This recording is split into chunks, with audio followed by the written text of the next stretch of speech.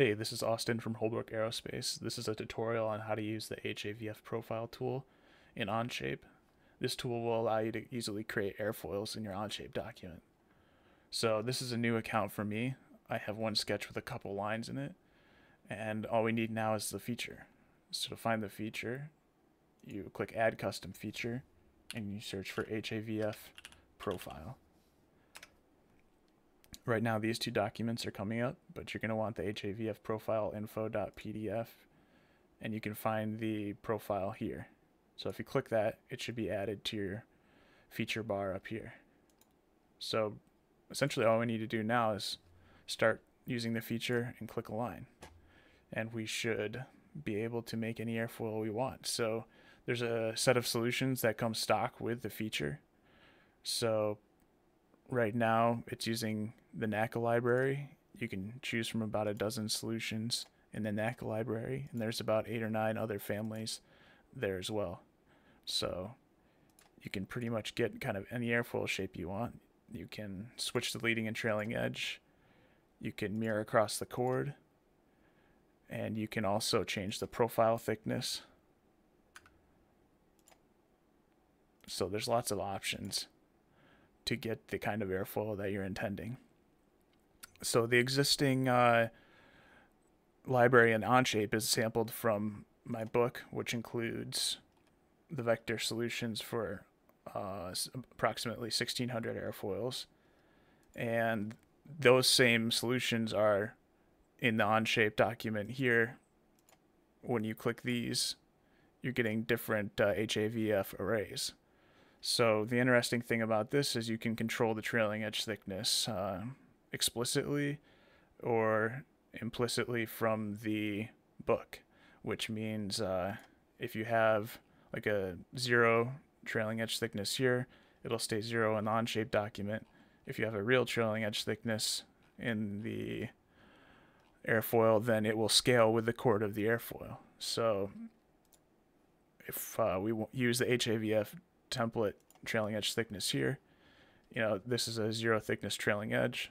No matter what we scale this to, we could use the smaller line, and we're still going to have that 0 trailing edge thickness. And this is useful because if you have a shape you want to scale uniformly, then you can do that. The chord will change into the feature, the airfoil will scale, and it'll stay the same. But if you want to have a constant trailing edge thickness, say 1 millimeter, we'll make it 3 in this case to make it more obvious to the viewer. You can change the line that the airfoil is based off of.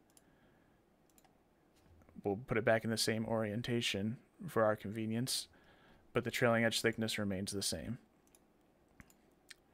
So this works with the solutions from the book, of course, not just the ones included in the Onshape feature currently. So if you wanted the FX73170A, all you have to do would be to copy this array. You can use a custom input, and you'll have your airfoil. So we can switch lines,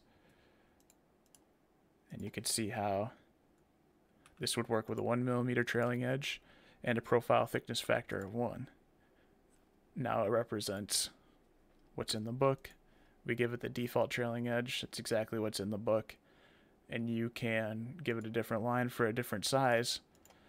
But what's beautiful about this is if you have an explicitly driven line where you're setting the chord and the angle, you can set the airfoil to be whatever size you want, but also you can implicitly size the airfoil, meaning if this line or this line is just always going to connect 2 positions and those positions change, then the airfoil will scale along with the distance between those 2 points as well. So it's really functional. And of course, I think I've said this twice already, but this works with all 1,600 solutions from the book. And this will also work for your own custom airfoils. So that's really good because you can make any airfoil you need to essentially and use it with this feature because the format is powerful enough to describe all 1,587 or something airfoils I was able to find to fit, so you can essentially make anything you want. Any airfoil you can think of, you can make with this feature easily, and you'll have the advantage of the vectors it's using to make your job easier. So if you have any questions about this feature, leave it in the comments. Let me know if you're able to use it in your Onshape account, get it added to your feature, and let me know what kind of cool projects you think I should try with this, because I'm excited to use it.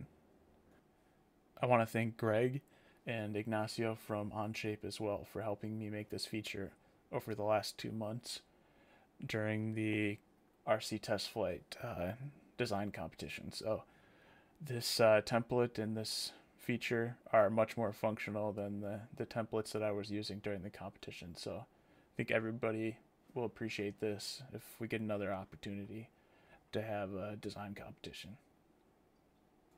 That's all for now. Thanks. Bye.